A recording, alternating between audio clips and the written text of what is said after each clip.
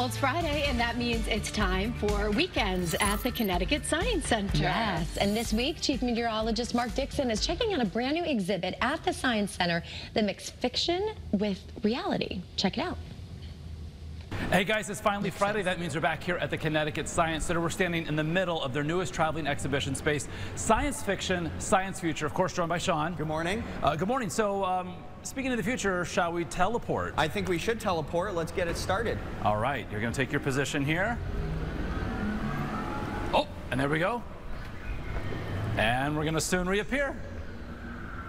Here. Oh, this feels weird. Yeah, really weird.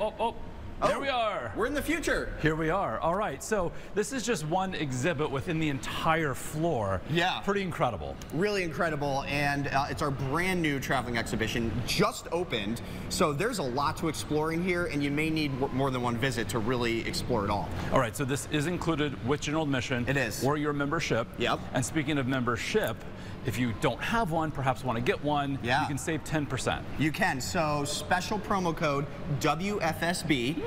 Go online, enter that promo code. You're going to get 10% off your membership. And then once you have that membership, come to the future. Check it out. All right, so it's so much to come see and do here at the Science Center. We're in the South Tower, 4th floor. That's right. All right, it's incredible. So much to come and see and do. Yeah. All right, Sean, thank you so much. And of course, we hope you make the Science Center a destination of yours this weekend.